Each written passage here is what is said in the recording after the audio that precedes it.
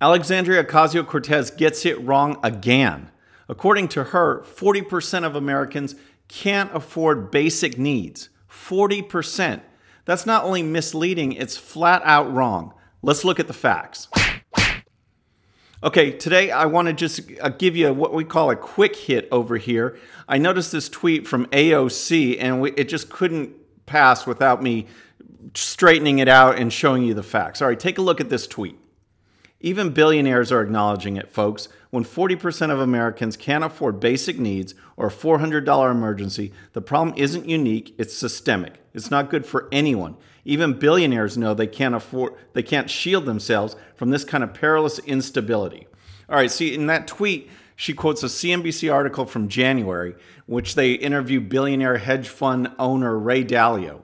Okay, he's talking about the ills of capitalism, and in that article, they quote a survey from the Federal Reserve. They do this periodically that talks about the kind of the economic stability of and comfort of Americans. All right, and this is where she gets her numbers. She says 40% of Americans can't afford basic needs. That's her tweet.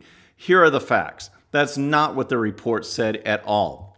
What the report said is if you had a $400 emergency, could you basically pay for it in cash up front, or would you need to do something like put it on credit, borrow, maybe sell a few things in order to pay for it? It has nothing to do with poverty. It has to do with savings. A lot of the questions in that survey address people's saving patterns and saving practices. You know, are they comfortable with their retirement?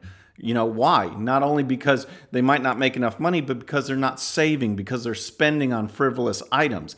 That's what this question addresses. If $400 emergency came up, do you have the cash on hand to do it? It doesn't just address poverty. It doesn't address being able to afford basic needs.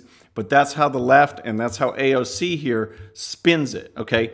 And what's interesting is this 40% number of people who say that they'd have to do something, you know, borrow or sell something, is actually better. It's 10 points better than it was in 2013, where 50% of people said that they'd have to borrow something. So the economic situation for Americans is actually getting better, yet she tries to spin it by saying it's getting worse and that 40% of people can't afford basic needs. So you have to look at the facts, you have to look at the real data, and you have to look at how people are spinning things. And AOC just flat out gets it wrong here. And so is she being misleading, or is she just being ridiculous and stupid? I don't know, but the facts show it right there. It's not about being able to afford a $400 emergency. It's do you have the cash on hand right now based on any number of factors, including your ability to save or your propensity to spend on items you may not need. You have to have all the facts before you throw out a figure like that. So anyway, that's our quick hit for today. Take a look at her tweet and take a look at the facts. I'm Bobby Everly. Sign up, tune in, and we'll see you next time.